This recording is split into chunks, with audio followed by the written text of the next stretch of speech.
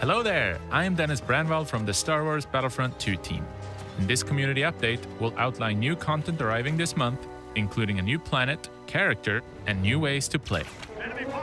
The resilient Clone Commando arrives as a reinforcement. Suited to take on tougher foes, this elite clone uses a reconfigurable blaster that can be transformed into a grenade launcher that's effective against enemy vehicles and shields. The Clone Commando's Repulsor Blast is a short-range shockwave that knocks back and disorients enemies, while Battle Focus activates an aura that reduces damage taken for the Commando and nearby allies. Additionally, any damage the Commando inflicts to enemies replenishes his base health.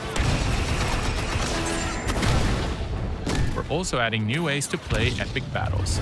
In instant action, solo players engage in fast-paced battles against an AI bot army to capture command posts. Configure AI difficulty, battle point earn rates, match length, and much more. This month, 4-player online co-op is coming to Battlefront 2. Team up with 3 other players for a large-scale PvE adventure across all Clone Wars planets in the game. And in October, you will be able to choose your faction as well and play through a combination of attack and defense scenarios depending on the planet.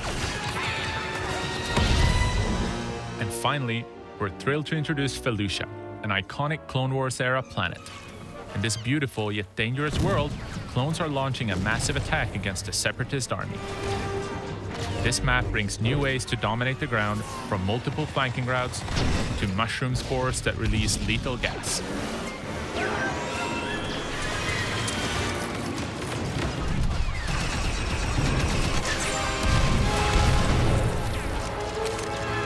There's even more content on the way soon, so stay tuned for our next community update. Until then, may the Force be with you.